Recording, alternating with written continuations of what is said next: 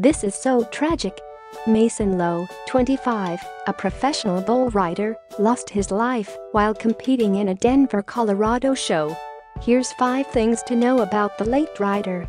How heartbreaking. A young professional bull rider, Mason Lowe, passed away at the January 15 competition after sustaining injuries due to being bucked off his bull.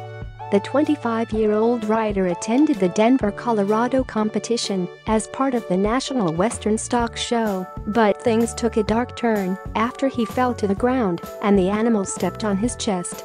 A witness told Denver CBS 4 that Mason got up after the fall, took a few steps, and then collapsed.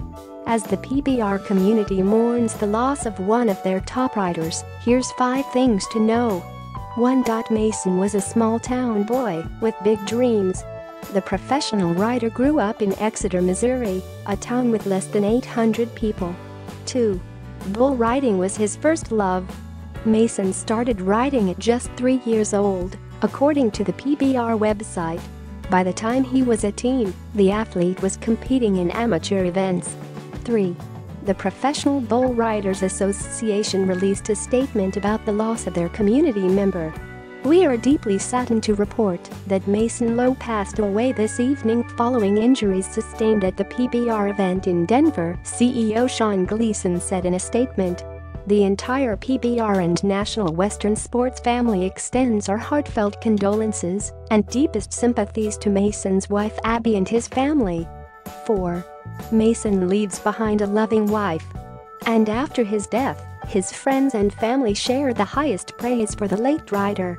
"Hell, he was a cowboy's cowboy," pal Austin Shirley told the Denver Post in a message. "He could rope, ride and cover any bull. He never forgot where he came from when he made it big time and never forgot his roots. He was just an all-around great guy and someone you were proud to call a friend." 5. He leaves behind one hell of a legacy in the professional riding world.